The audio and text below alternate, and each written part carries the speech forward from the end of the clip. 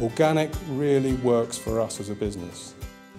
Those that question the ability for energy and food production to share the same land, it very much can.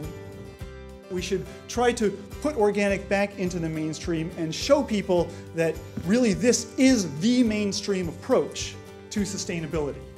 You know, some people think that all farms are like organic farms, and they don't really realise the industrialisation involved in a lot of the chemical farming. Producer-led innovation is literally, you know, it's all getting together and just chatting and sharing information, and that's the greatest thing about this conference. To me, it's a can-do approach. It's about not accepting the apparent limitations of your production system or land or market, but trying to change it, do something about it. We don't use biocides in general. Our practices favor life and favor living systems and work with these living systems and rely on the resilience and the energy of the earth and the sun, as opposed to trying to conquer it with our inventions, shall we say.